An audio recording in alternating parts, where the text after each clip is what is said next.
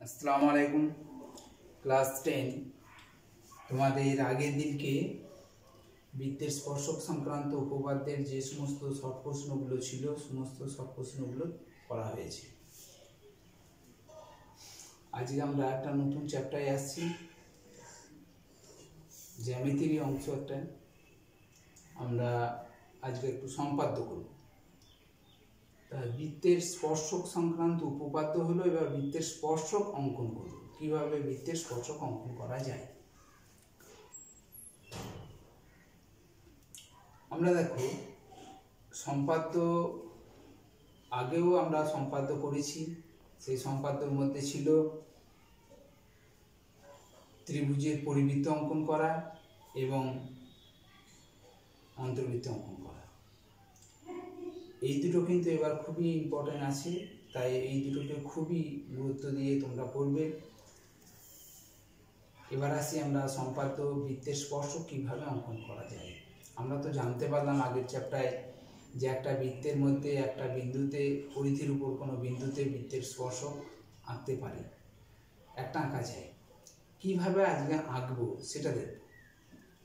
আর বহিস্থ বিন্দু থেকেই বা কিভাবে স্পর্শক অঙ্কন করব, দুটো বৃত্তের বহিস্থ কোনো বিন্দু থেকে বৃত্তের দুটো স্পর্শক অঙ্কন করা যায় সর্বোচ্চ, এবং একটাও আমরা বলে দেয় একটি স্পর্শক অঙ্কন করে, তখন একটা, দুটো বলে দুটো আঁকবো, যেমন বলবে সেরকমভাবে আঁকবো।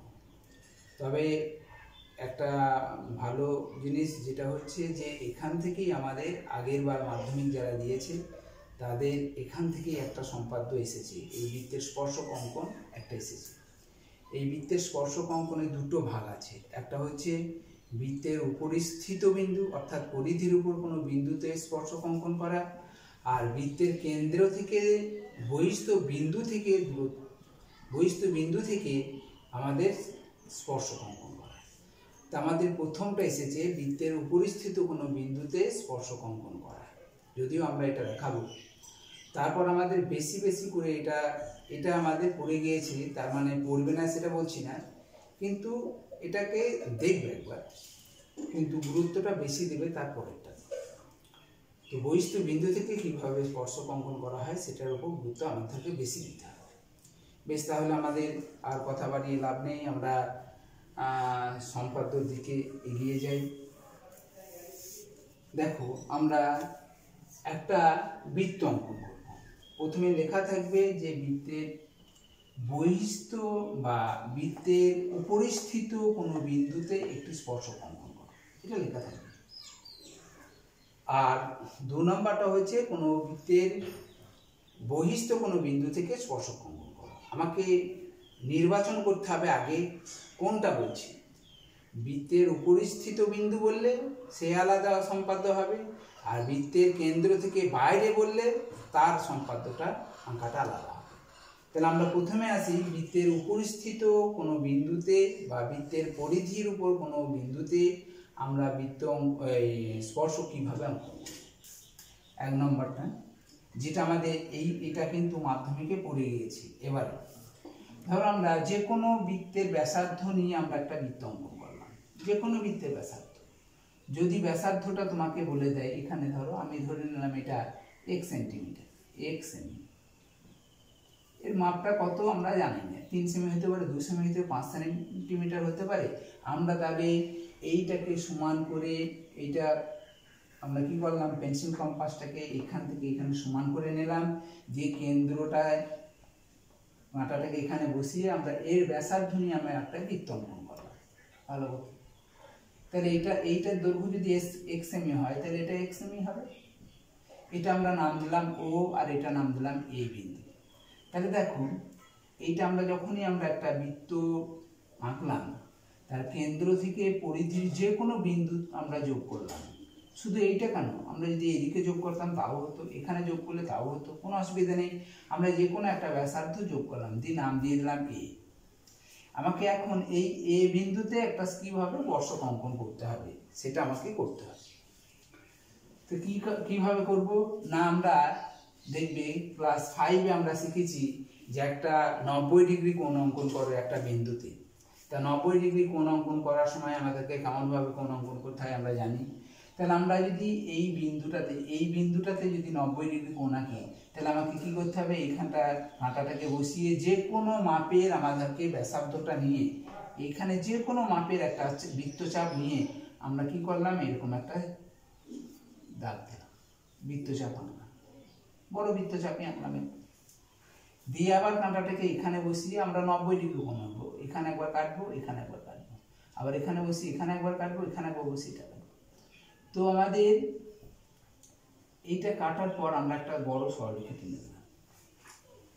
তাহলে আমাদের এখানে কি করতে হলো, এই এ বিন্দুতে আমাকে একটা 90 ডিগ্রি কোণ অঙ্কন করতে হবে। তার 90 ডিগ্রি কোণটা আবার বলে দিই, এখান থেকে যে কোনো চাপ নিলাম, সেই চাপটা বড় করে কাটলাম, সেই চাপটাকে এখানে আবার ওই চাপটা কি আমরা কাঁটাটাকে এখানে বসিয়ে একবার কাটলাম, আবার একবার কাটলাম, এবার এখান থেকে বসিয়ে একবার কাটলাম, এখান থেকে একবার বসিয়ে কাটলাম, তাহলে আমরা 90 ডিগ্রি কোণ অঙ্কন পেয়ে যাব। যে এই বিন্দু দিয়ে আমাদের একটা বড় সরলরেখা অঙ্কন করে দেবো, এর নাম দিলাম এসটি।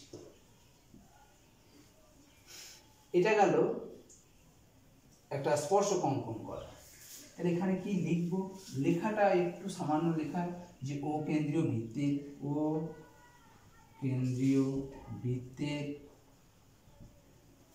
কি পরিধির উপর এই বিন্দুতে, পরিধির উপর বিন্দু, পরিধির উপর এই বিন্দুতে কি করলাম, এসটি স্পর্শক অঙ্কন, এসটি একটি স্পর্শক অঙ্কন করলাম।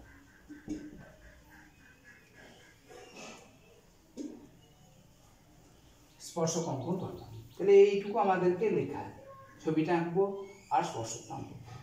এটা গেল কি না, একটি বৃত্তের যে কোনো পরিধির যে কোনো বিন্দুতে যদি আমরা স্পর্শক অঙ্কন করি, তাহলে আমরা এরকম ভাবে আঁকবো। এরপর আমরা আসি, ধরো বৃত্তের এই জিনিসটাই আমরা আবার আসি, একটা বলেছে 3 সেন্টিমিটার ব্যাসার্ধ বিশিষ্ট একটি বৃত্ত অঙ্কন করো। আমরা করব 3 সেন্টিমিটার, আমরা বাহুর দৈর্ঘ্যটা নিয়ে নিলাম 3 সেমি। এইটা সমান করে আমাকে এখানে কাটা, এইটা সমান করে আমরা কি করব, একটা বৃত্ত অঙ্কন করব। এর সমান চাপ নিয়ে আমরা এখানে কাঁটাটাকে বসিয়ে আমরা একটা গোল বৃত্ত অঙ্কন করলাম। তাহলে ও কেন্দ্র নাম দিলাম আমরা। এবার বলেছে এই বৃত্তের যে কোনো একটা জ্যা অঙ্কন করো, এবি জ্যা অঙ্কন করো। তাহলে আমরা জানি কেন্দ্রগামী সরলরেখাটাকেও জ্যা বলা হয়, আবার কেন্দ্র দিয়ে যাবে না সেটাও আমরা কি বলি, পরিধির যে কোনো বিন্দু, পরিধির যে কোনো দুটো বিন্দুকে যদি আমরা সরলরেখা দিয়ে যোগ করি তাকে আমরা জ্যা বলি। তাহলে আমরা হলো এইটাই আমরা জ্যা মনে করলাম, এটা একটা জ্যা, এবি একটা জ্যা মনে করলাম। তো এবি জ্যা একটা অঙ্কন করো, বলছে 3 সেন্টিমিটার ব্যাসার্ধ বিশিষ্ট একটি বৃত্ত অঙ্কন করো, সেই বৃত্তের এবি একটি জ্যা অঙ্কন করো। যদি বলে থাকে ব্যাস নয় তাহলে এরকম আঁকবে, আর যদি বলে ব্যাস বা কোনো কিছু উল্লেখ না থাকে তুমি ব্যাস দিয়েও আঁকতে পারো, এটাও আঁকতে পারো, ব্যাস দিয়েও আঁকতে পারো। তাহলে আমি ধরলাম এটা কোনো ব্যাস না, এবি একটি জ্যা অঙ্কন করো যেটি ব্যাস নয়, তাহলে এটা আমরা আঁকতে পারি। এবার এই এ বিন্দুতে আমাকে একটা স্পর্শক অঙ্কন করতে বলেছে, আর বি বিন্দুতে একটা স্পর্শক অঙ্কন করতে বলেছে। তাহলে আমাকে কি করতে হবে, তা আমরা এখানে 90 ডিগ্রি কোণ এখানে এঁকে দেবো এরকম নয়, আমাকে আঁকতে হবে 90 ডিগ্রি এ বিন্দুতে, কিন্তু আমাকে কি করতে হবে না, ব্যাসার্ধটা যোগ করতে হবে। কারণ আমরা জানি কেন্দ্রগামী সরলরেখাটা, কেন্দ্রগামী যে ব্যাসার্ধ সেই স্পর্শকের উপর লম্ব হয়, এর জ্যাটার উপর লম্ব নয়, এই কেন্দ্রগামী সরলরেখাটার উপর লম্ব। তাহলে এই বিন্দুতে থেকে আমরা ও এ যোগ করলাম, ও এ যোগ করে আমরা এখানে একটা 90 ডিগ্রি কোণ অঙ্কন করব। এবার 90 ডিগ্রিটা এই ব্যাসার্ধটার উপর 90 ডিগ্রি কোণ অঙ্কন করব। বড় চাপ নিলাম, এখানে কাটলাম, এখানে একবার এই চাপটা, এখান থেকে চাপটা নিলাম, এখান থেকে বসিয়ে কাঁটাটা কাটলাম, 90 ডিগ্রি কোণ আঁকলাম এখানে, এখানে কাটলাম, এখানে চাপ হলো, এখানে চাপ দিয়ে সোজা আমরা একটা স্পর্শক অঙ্কন করি। এবার যদি বলে বি বিন্দুতে স্পর্শক অঙ্কন করো, তাহলে নিশ্চয়ই আমাকে ও বিটা যুক্ত করতে হবে, ব্যাসার্ধটা আগে যোগ করে এই ব্যাসার্ধের উপর আমাকে 90 ডিগ্রি কোণ অঙ্কন করতে হবে। এটা ভুলে যায়, অনেকটা ভুল করে সবাই। তো এই জায়গাটার উপর আমাকে 90 ডিগ্রি কোণ অঙ্কন করতে হবে। এখানে 90 ডিগ্রি কোণ অঙ্কন দিলে কোনো চাপ নিলাম, সেই চাপটা এখানে কাটা বসিয়ে এখানে একবার কাটলাম, এখানে একবার কাটলাম, সমান করে এখান থেকে আবার কাটলাম, এখান থেকে বসিয়ে কাটলাম, তাহলে আমরা এখানে একটা 90 ডিগ্রি কোণ অঙ্কন করতে পারলাম। দিয়ে এখানে এরা ছেদ করছে, নাম দিয়ে দাও এখানে একটা টিপি নাম দিয়ে দাও। তাহলে এখানে এ বিন্দুতে এবং বি বিন্দুতে দুটো স্পর্শক আমরা অঙ্কন করলাম। তাহলে নাম দিলাম একটা, ধরো এটা নাম দিলাম এক্স ওয়াই আর এটা নাম দিলাম এম এন। এরা পরস্পরকে টি বিন্দুতে ছেদ করেছে, সে করতে পারে। তুমি যদি মনে করো আমি ছেদ করবো না, এইখানটা রেখে দেবো, এইখানটা আর এইখানটা রেখে দেবো, তাহলে এক্স ওয়াই এইখানটা লিখবে আর এম এন এখানে লিখবে, ছেদ করাবে না, কোনো অসুবিধা নেই। আর যদি ছেদ করিয়ে দাও তাহলে তার একটা নাম দিতে হবে। বেশ, এখন তাহলে এটাকে আমাকে কি লিখবো না, ও কেন্দ্রীয় বৃত্তে, ও কেন্দ্রীয় বৃত্তের এ বি জ্যায়ের উপর,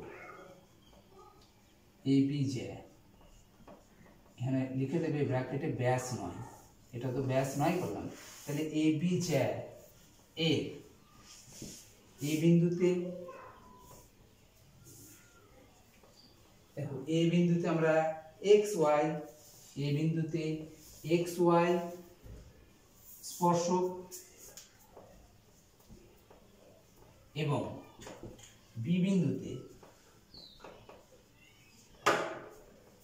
কি লিখলাম, বি বিন্দুতে এম এন, এন এন স্পর্শক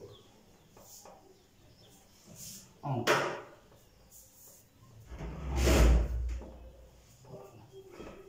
যারা পরস্পরকে টি বিন্দুতে ছেদ করেছে, তুমি যদি ছেদ করাও তাহলে লিখবে টি বিন্দুতে ছেদ করছে, আর যদি কেউ মনে করে ছেদ করবো না, এখান থেকে এই পর্যন্ত কেটে দিয়ে আমরা স্পর্শক লিখে দেবো, তাহলে তারা তো অঙ্কন করলাম লিখে দিলেই হয়ে যাবে। যদি টি বিন্দুতে ছেদ করছে, তাহলে যারা পরস্পরকে টি বিন্দুতে ছেদ করেছে, যারা পরস্পরকে টি বিন্দুতে ছেদ করেছে,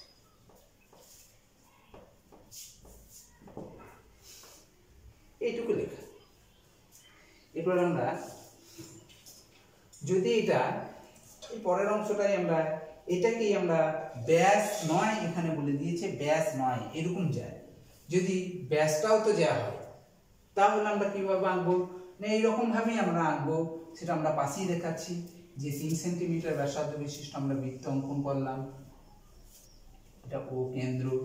এবার বলে দিয়েছে এ বি একটা জ্যা, সেখানে ব্যাস নয় বলেছে বা ব্যাস এরকম কোনো কিছু উল্লেখ করা নেই, তখন আমি তো এ বি জ্যাটা ব্যাসও ধরে নিতে পারি। তাহলে ব্যাসটা আমরা এখানে নিলাম এ বি বিন্দু, তাহলে এইটা হলো এ বিন্দু, এইটা হলো বি বিন্দু। তাহলে দেখো এখানে কিন্তু অনেকটা সহজ করে দিয়েছে, তো ব্যাসার্ধ তো আঁকাই আছে। তাহলে আমরা তো জানি এই বিন্দুটাতে ব্যাসার্ধ অঙ্কন করতে হবে, তো ব্যাসার্ধ তো অঙ্কন করাই আছে, ওই ব্যাসার্ধ আর ও বিটা ব্যাসার্ধ। তাহলে আমাকে এইখানটা একটা 90 ডিগ্রি কোণ অঙ্কন করতে হবে, এরকম ভাবে আমরা 90 ডিগ্রি কোণ অঙ্কন করবো। 90 ডিগ্রি কোণ নিশ্চয়ই আমরা সবাই জানি আঁকতে। এখানে নাম দিলাম এস টি, স্পর্শক হলো, আর এখানেও আমাকে একটা 90 ডিগ্রি কোণ আঁকলাম, এরও একটা স্পর্শকের নাম দিলাম, ধরো এম এন। তাহলে এটাকে কি লিখবো, ও কেন্দ্রীয় বৃত্তের এ বি ব্যাস, এ বি ব্যাস, এখানে ব্র্যাকেটে জ্যা লিখে দেবে, এ বি ব্যাস হোক আবার এটা জ্যা, ব্র্যাকেটে ব্যাস লিখে দিলেও কোনো ক্ষতি নেই। তাহলে এ বিন্দুতে এস টি একটি স্পর্শক অঙ্কন করেছি এবং বি বিন্দুতে এম এন একটি স্পর্শক অঙ্কন করেছি, এইটুকু আমরা লিখব। যদি বলে এই স্পর্শক দুটির মধ্যে কি সম্পর্ক, তখন আমরা লিখব যে ব্যাস যদি হয় তাহলে যদি আমরা যে স্পর্শক দুটো অঙ্কন করব তারা পরস্পর সমান্তরাল, অর্থাৎ এখানে এস টি এবং এম এন যে স্পর্শক দুটো অঙ্কন করলাম তারা পরস্পর সমান্তরাল হবে। এটা গেল আমাদের এইরকম ধরনের অঙ্কগুলো কি না, বৃত্তের উপরিস্থিত কোনো বিন্দুতে স্পর্শক অঙ্কন করা, এর বাইরে আর থাকবে না। এগুলি ভালো করে করে নেবে, তাহলেই সবগুলি হয়ে যাবে যে বৃত্তের উপরিস্থিত বিন্দু থেকে স্পর্শক অঙ্কন করা। এরপর আছি 2 নম্বরে যে প্রশ্নগুলো, যেটা হচ্ছে বহিস্থ বিন্দু থেকে স্পর্শক অঙ্কন করা, যেটা আমাদের এবার মাধ্যমিক পরীক্ষাতে আসার সম্ভাবনাও আছে, কারণ স্পর্শক এটা দিয়েছে, এর পরের যে অংশটা আছে সেটা তো দেয়নি। তাহলে আমাদের 2 নম্বরে যে স্পর্শক অঙ্কন করতে হয়, সেই স্পর্শকটা বহিস্থ বিন্দু থেকে স্পর্শক, বৃত্তের বহিস্থ বিন্দু থেকে স্পর্শ,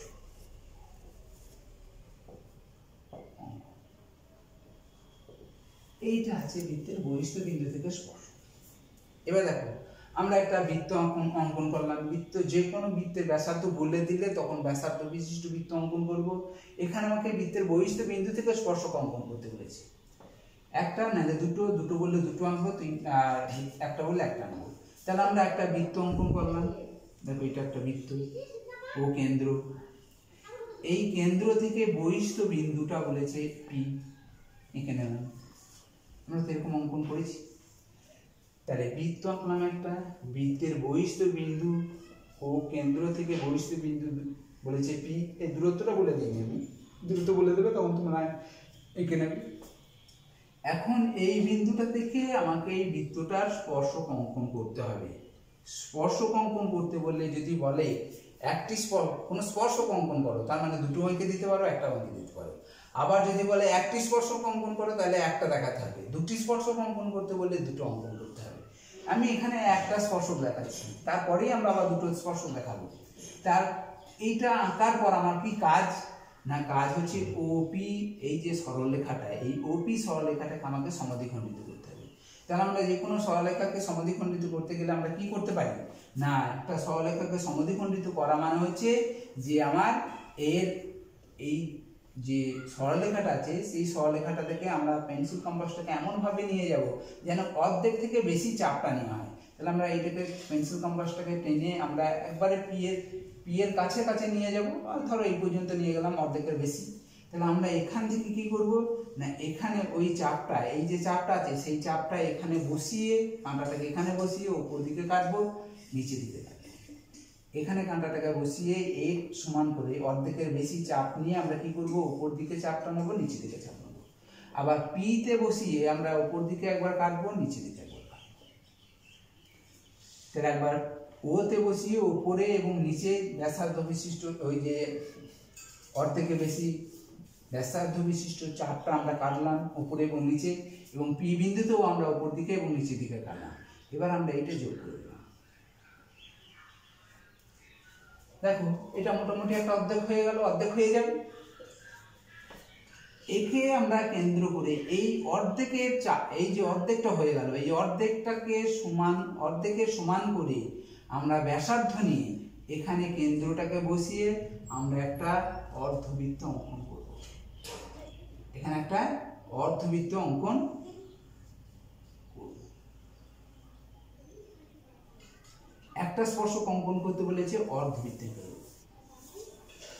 ঠিক আছে। দিয়ে আমরা দেখো এইটার সঙ্গে এটা যোগ করব, এইটার সঙ্গে এটা যোগ করব।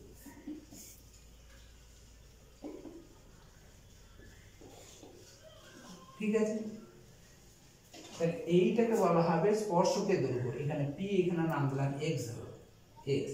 এই পি এক্সটা হচ্ছে স্পর্শকের দৈর্ঘ্য, আর পি এখানে ধরো আমি এন নাম দিয়ে দিলাম।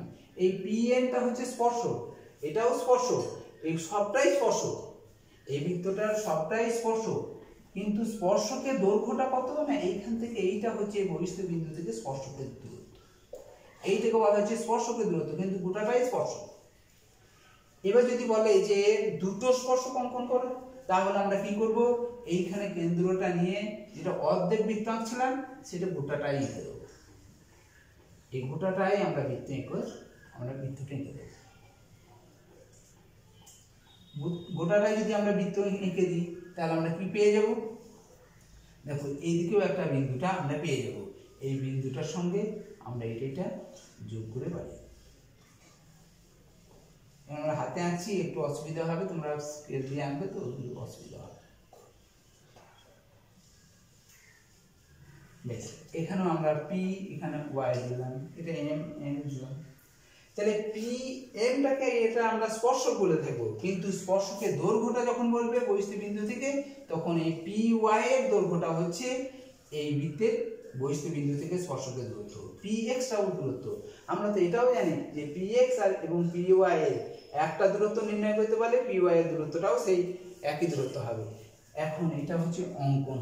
এবার অঙ্কন চিহ্ন, অঙ্কন পদ্ধতি, এগুলো শুধুমাত্র অঙ্কন চিহ্নের নামগুলো দেবে, কি কি কোন জায়গায় স্পর্শগুলো সেগুলো নাম। দেখো ও পি একটা, তাহলে এখানে একটা সরলরেখা এঁকেছি, তাহলে এখানে নাম দিয়ে দাও এ বি, নাম দিয়ে দিলাম। এটা দেখো সি বিন্দুতে ছেদ করেছে, সি বিন্দু লিখে দিলাম। এরপর তো সবই নাম দেওয়া হয়ে গেছে। তাহলে এবার লিখবো ও কেন্দ্রীয় বৃত্তের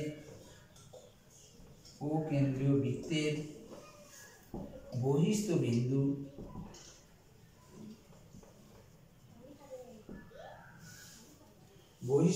কি আছে?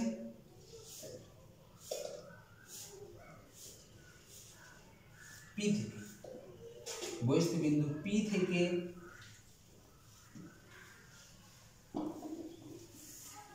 ও কেন্দ্রীয় বৃত্তের বহিস্থ বিন্দু পি থেকে আমরা কি করলাম? পি এল এবং পি এম দুটি স্পর্শক অঙ্কন করলাম।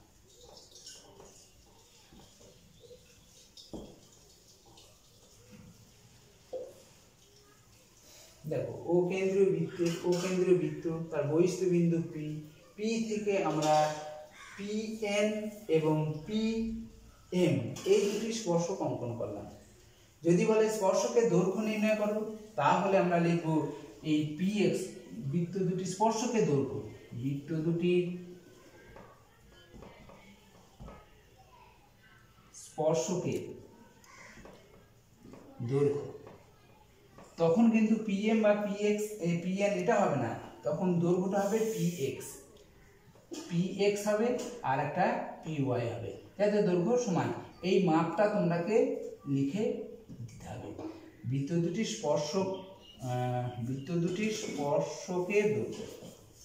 স্পর্শকের দৈর্ঘ্য হবে পিএক্স। এই পিএক্স মান তুমি মাপ নিয়ে করে নিতে পারো, এখান থেকে এটা মাপটা স্কেল দিয়ে মাপ করে নিতে পারো, তাহলে তোমার এখানে যত সেন্টিমিটার হবে সেটা লিখে দেবে।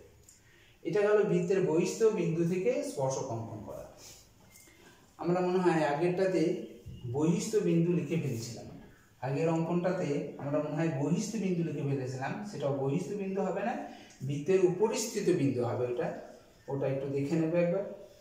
প্রথমে অঙ্কনটা করার সময় বহিস্থ বিন্দু লিখে ফেলেছিলাম, তো ওটা তোমরা যদি লিখে ফেলি তাহলে সেটা বহিস্থ বিন্দু হবে না, সেটা অন্তস্থ বিন্দু থেকে, অর্থাৎ বৃত্তের উপরিস্থিত বিন্দু থেকে হতো। ভুল করে হয়তো লেখা হয়েছে। বেশ, এবার আমরা যদি দৈর্ঘ্য মাপ বলে দেয় তখন আমরা কিভাবে অঙ্কন করব। এটা একই রকম ভাবে আমরা অঙ্কন করব। ধরো বলে দিয়েছে যে একটি বৃত্তের ব্যাসার্ধ হচ্ছে 3 সেন্টিমিটার, বৃত্তের ব্যাসার্ধটা 3 সেন্টিমিটার, কেন্দ্র থেকে বহিস্থ বিন্দুর দূরত্ব হচ্ছে কত? বৃত্তের ব্যাসার্ধটা 3 সেন্টিমিটার আর কেন্দ্র থেকে বহিস্থ বিন্দুর দূরত্বটা হচ্ছে ধরো 8 সেন্টিমিটার। বহিস্থ বিন্দু থেকে দুটি স্পর্শক অঙ্কন করো। বৃত্তের বহিস্থ বিন্দু থেকে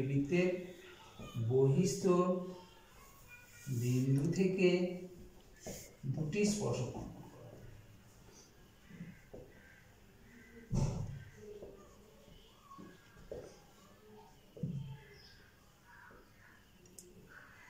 দুটি স্পর্শক অঙ্কন করো। তাহলে আমাদের বৃত্তের ব্যাসার্ধটা দিয়ে আছে ধরো 3 সেন্টিমিটার, 3 সেন্টিমিটার এখানে নেবে, এখানে 3 সেন্টিমিটার। আর বহিস্থ বিন্দু দূরত্ব, কেন্দ্র থেকে বহিস্থ বিন্দু দূরত্বটা হচ্ছে 8 সেন্টিমিটার, তাহলে এটা 8 সেন্টিমিটার এখানে। এই দুটো সরলরেখা এঁকে নেবে।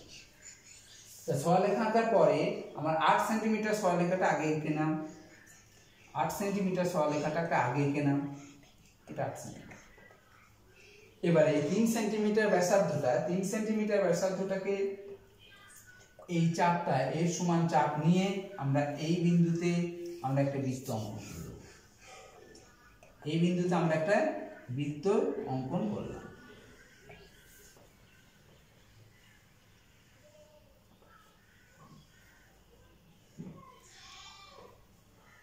বেশ, এখানে আমরা একটা বৃত্ত অঙ্কন করে দিলাম। বৃত্ত অঙ্কন করার পরে আমাকে কি বলছে, এবার এই বহিস্থ বিন্দু থেকে কিভাবে দুটো স্পর্শক অঙ্কন করব। তাহলে আগের মতোই একই অঙ্ক। তাহলে আমার কাজ কি, এই কাজ হচ্ছে এই কেন্দ্র থেকে বহিস্থ বিন্দুর দূরত্ব আমরা নাম দিয়ে দিলাম এটা এ, এটা হচ্ছে বি। তাহলে এ বি যে দূরত্ব, এই দূরত্বটাকে আমাকে সমদ্বিখণ্ডিত করতে হবে। তাহলে সমদ্বিখণ্ডিত করা কিভাবে করি না, সমদ্বিখণ্ডিত করব আমরা এর অর্ধেকে বেশি চাপ নেব, দিয়ে এখান থেকে আমাকে অর্ধেকের বেশি চাপ নিয়ে এখানে কাঁটাটাকে বসিয়ে এই দিকে একবার চাপ নেবে, এই দিকে একবার চাপ নেবে, আগের মতো। বি বিন্দুতে এইদিকে একবার চাপ নেবে, এইদিকে। তাহলে উপরে এবং নিচে আমরা চাপগুলো কেটে নিলাম।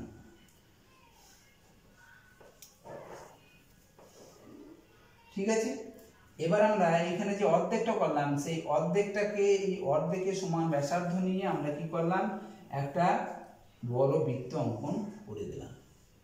বড় বৃত্ত একটা আমরা যেহেতু এখানে কি বলেছে দুটি স্পর্শক অঙ্কন করো। দেখো এই বৃত্তটা অঙ্কন করার পর আমরা কি করছি না, আগের যে বৃত্তটা ছিল সেই দুটো বিন্দুতে তারা স্পর্শ করছে। এখানে একটা বিন্দুতে স্পর্শ করছে, এখানে একটা বিন্দুতে স্পর্শ করছে। এখন এই দুটো বিন্দুকে আমরা কি করতে হবে, সরলরেখা দিয়ে আমাকে যোগ করে দিতে হবে। এই সরলরেখা দিয়ে আমরা যোগ করে এটাকে বাড়িয়ে নেব। এদিকেও আমাদেরকে এই সরলরেখা দিয়ে আমরা এই বিন্দু দুটোকে যোগ করে বাড়িয়ে নেব। তাহলে এখানে বি এক্স আর বি ওয়াই এই দুটো স্পর্শক, আর বৃত্তের স্পর্শকের দৈর্ঘ্য কোনটা হবে, বহিস্থ বিন্দু থেকে বৃত্তের স্পর্শকের দৈর্ঘ্যটা এইখান থেকে এই পর্যন্ত হবে। তো এখানে আমরা নাম দিলাম কি কি, নাম দিয়ে দিলাম, এটার আমরা একটা নাম দিয়ে দিলাম এম এন, এটার আমরা একটা বিন্দু টি লিখে দিলাম। তাহলে অঙ্কন চিহ্ন লেখা হয়ে গেছে। এবার লিখতে হবে যে এ কেন্দ্রীয় বৃত্তের বহিস্থ বিন্দু থেকে এ কেন্দ্রীয় বৃত্তের বহিস্থ বিন্দু বি থেকে বৃত্তটি এ কেন্দ্রীয় বৃত্তের বহিস্থ বিন্দু থেকে বি থেকে বৃত্তটির দুটি স্পর্শক, বি থেকে দুটি স্পর্শক কি কি নাম না, পি এক্স আর P Y, sorry B x এবং বি ওয়াই অঙ্কন করলাম। স্পর্শকের দৈর্ঘ্য কোনটা হবে না, বহিস্থ বিন্দু থেকে স্পর্শকের দৈর্ঘ্য যদি বলে তোমাদের স্পর্শকের দৈর্ঘ্য নির্ণয় করো, তাহলে স্পর্শকের দৈর্ঘ্য কোনটা না পিবিটা বা বিপি। স্পর্শকের দৈর্ঘ্য বিপি সমান যা হবে এখানে তাই লিখে দেবে। আর আরেকটা দৈর্ঘ্য তো এটা আমরা জানি, পিবি আর পিকিউটা দৈর্ঘ্য তো সমান হবে। তাহলে পিবি দৈর্ঘ্য একটা লিখলেও পরেরটাও তোমরা একটা যদি তোমরা পেয়ে যাও, তাহলে বিকিউ এর দৈর্ঘ্যটাও তোমরা লিখে দেবে। স্পর্শকের দৈর্ঘ্য পিবি সমান বিকিউ একবারে লিখে দিই, সমান যা হবে মাপটা তোমরা লিখে দেবে এখানে। শুধু এরকম ভাবে আঁকলে আমরা এখান থেকে 5 নম্বর পাবো। বেশ, এরপর দেখো তোমাদের যে অঙ্কনগুলো করতে হবে সেগুলো হচ্ছে যে কোষে দেখি 232 পেজের 1 থেকে 6 পর্যন্ত তোমরা এই অঙ্কগুলো তোমরা করে নেবে। 1 থেকে 6 পর্যন্ত কোষে দেখি পেজ নম্বর 232, 1 থেকে 6 পর্যন্ত অঙ্কগুলো ভালো করে তৈরি করবে, যাতে যেখানে বেশি গুরুত্ব দেবে 3-এরটা, 4-এরটা,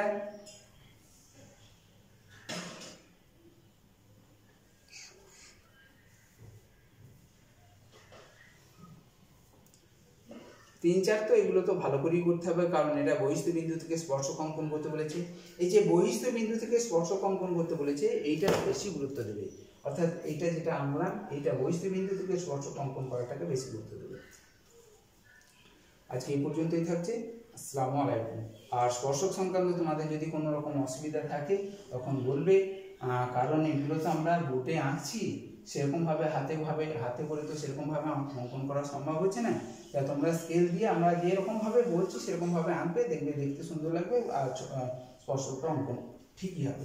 যখন আমাদের এই যে অর্ধেক করছি, যখন আমরা এই অর্ধেক বিন্দু থেকে যখন আমরা বৃত্তটা অঙ্কন করবো, যা তখন যেন এ এবং বি এই বিন্দু দিয়ে যায়, যেন পাশে বা ভিতরের দিকে যেন না ঢুকে যায়, এটা খেয়াল রাখবে। এই একবারে এ বিন্দু যেটা আছে সেই বিন্দুর উপর দিয়ে এবং বি বিন্দুর উপর দিয়ে যেন বৃত্তটা অঙ্কন করা হয়, তাহলে সঠিক নাম্বার পাবে, আর না হলে কিন্তু নাম্বারটা কমে যাবে। এগুলো একটু খেয়াল রাখবে। আজকে এই পর্যন্তই। আসসালামু আলাইকুম।